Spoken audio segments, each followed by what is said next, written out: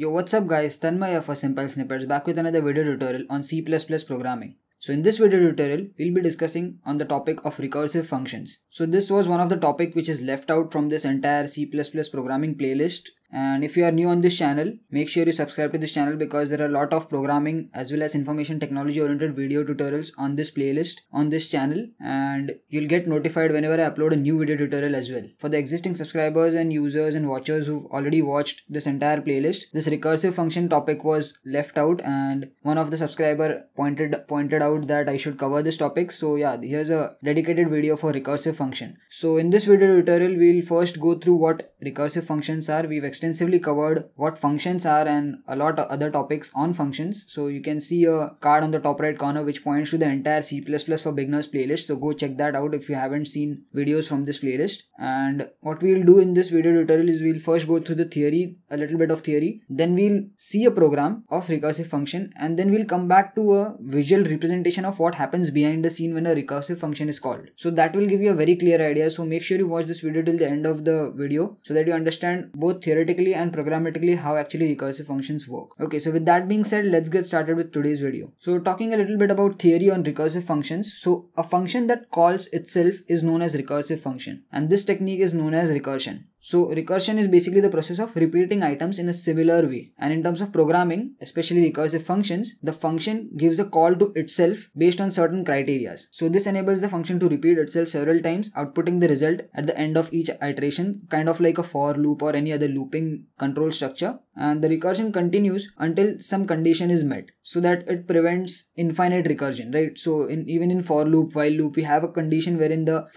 control is exited outside the loop. Similarly, in recursive functions, there has to be a condition after which the recursion should stop. So sometimes if-else condition is used inside this recursion. Okay, so this was a little bit about recursive functions. Let's see a basic example of recursive function. So here's a question. There we have recursive function to calculate sum of first n natural numbers. So natural numbers start from 1 to infinity. So let's say if I say I want to calculate the sum of first 3 numbers, that is first 3 natural numbers. So that would be 1, 2 and 3. So the sum should be 6, right? That is 1 plus 2 plus 3. So this is the program which does that, and this is the recursive function for that. You can see on line number 1, we have the signature or prototype of the function. You can see return type is int, sum is the name of the function, and it is taking one integer value. So this is the upper limit of the number of numbers that you want to calculate the sum of. So if you want to calculate from 1 to 3, you enter 3. So inside the function, you can see it's saying if num not equal to 0, that is if the number is not equal to 0, then you have to return num plus sum of num minus 1. So you can see in yellow, the sum is called inside the sum function itself. So this is a recursive call. That is inside the sum function, I'm calling again the sum function with a new argument, which is 1 less than what the number we've passed. And if the num is equal to 0, then return that number as it is. So this is that if-else condition which prevents the infinite recursion kind of scenario. So right now, just have a glance through this program, and what we'll do is we'll first see what are the advantages of recursive function, and then we'll quickly jump to the implementation of this function itself. I know this might not be very clear right now, but once we actually practically see the program and then move on to the behind the scenes of what happens when a recursive function is called, at that time it will be very clear. So we'll exactly use this function itself. So have a glance through it once. You can even pause this video. And talking about the advantages and disadvantages of recursive functions. So recursive functions make program elegant and cleaner. So instead of using those for loops and looping control structures, you create a function, and then inside the int main function, you just use that one function call, and then it looks very clean. And then most of the algorithms can be defined recursively, which makes it easier to visualize and prove. Now one disadvantage is that if speed of the program is vital, then you should avoid using recursion, because recursion uses more memory and are generally slow. So instead of that, you can use loops. And for the most part, recursion is slower and takes up more of the stack as well. But the main advantage of recursion is that for problems like tree traversal, now tree is a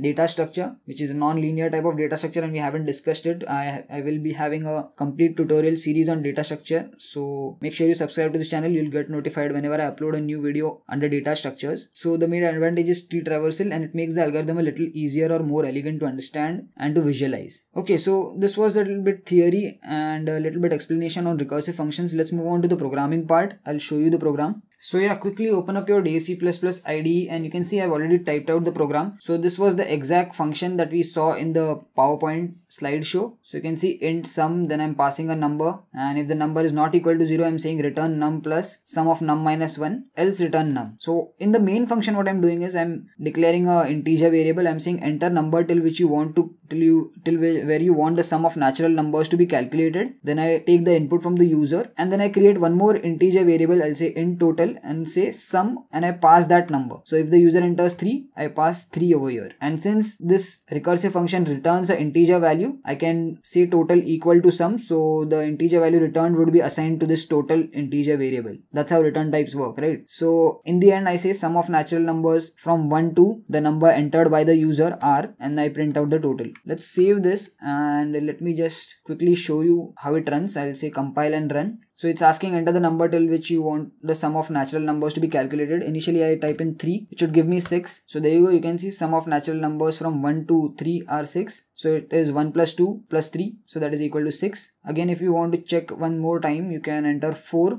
and it will give you 10. So 1 plus 2 plus 3 plus 4 is equal to 10. You can even cross check it by entering some larger number. And this means that our recursive function is working. So now you must be wondering what exactly is happening inside this function when this function is called over here. So let me just switch to the digital blackboard and I'll show you exactly what is happening behind the scenes. Okay, so as you can see on the screen, that is the digital blackboard. I have the int main function over here. You can see this int main. Then I had some code wherein I was taking input, and then this function was called over here, that is int total is equal to sum of n, and then again I was printing that. So I have just represented that by dot dot. We are just interested in this function call. So in the int main function, which is over here, when this function is called, what happens is we passed number 3, right? So let's say we are passing number 3. So you can see this green arrow. This 3 is passed to the first function call. So the first iteration of the recursion happens. So int sum is called, number is 3. Now here we check if num not equal to 0. So since it is 3 that we've passed, it is not equal to 0, correct? So the if block is called, that is this block, and the else block is not called. So this 3 is passed. So we say return num. So the num value for the first go is 3, plus we say sum of num minus 1, that is 3 minus 1, which is equal to 2. So again one more function is called over here, right? Since it is a recursive function, and this time 3 minus 1, 2 is passed. So you can again follow this green line or green arrow to the second function call, to the same function. So this is the second function call. This time the number is 2. Again inside this we check if num not equal to 0. Yes, it is true because the number is 2, which is not equal to 0, which means that the if block is going to be called. So again in the return statement we say return num plus sum of num minus 1 is 2 minus 1, which is equal to 1. So again one more function call is given to the same function, and this time the value passed is 1. Again following the green line, the green arrow, number 1 is passed. You can see the values being passed in each iteration.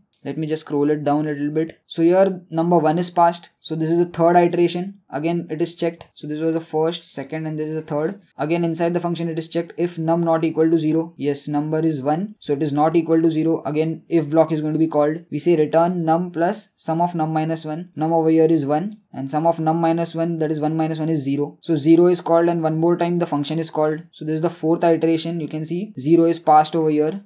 Let me just scroll it down again. So this is the fourth iteration over here. In this case, the number 0 is passed inside the function call. Now here, if you see if num not equal to 0. Now this statement becomes false because num is actually equal to 0. So as long as number was not equal to 0, the if block was called. But as soon as the number is now become 0, the else part is called. And in else part, we are just returning number 0. Okay. So now the return journey begins. So from the fourth iteration, we are returning 0 following this yellow line to the third iteration. Because the third iteration had called the fourth iteration, right? So 0 is returned over here. So this part becomes 0 and we already have 1 over here. So 1 plus 0, you can see return num plus sum of num minus 1. So this is 0 and this is 1. So we are returning 1 plus 0, which is equal to 1. Now this part return is returned to the second iteration from the third iteration. You can again follow this yellow line. So 1 is returned, you can see over here. Now this 1 is returned over here in this iteration and in this function call, and we already had 2 over here. So 2 plus 1.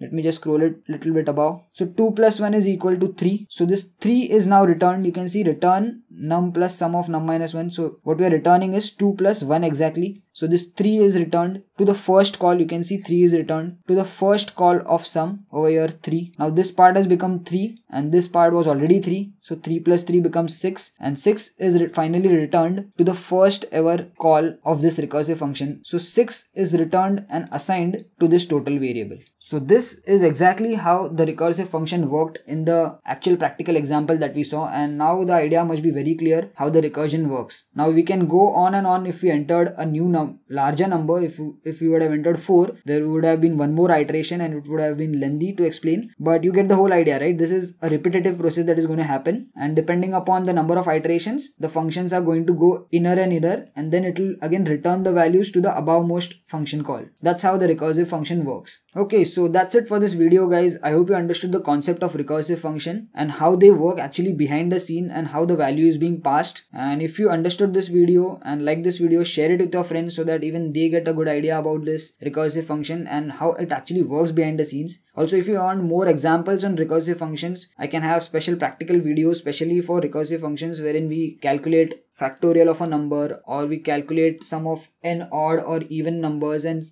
many examples are there on recursive functions. So I'll post and make videos especially on those as well. So if you want, you can let me know in the comment section if you want those videos. And yeah, make sure you subscribe to this channel if you haven't yet subscribed, because you'll get notified whenever I upload a new video tutorial and new IT and CS oriented video tutorial. So thanks for watching, guys. I'll talk to you guys in the next video tutorial. Peace.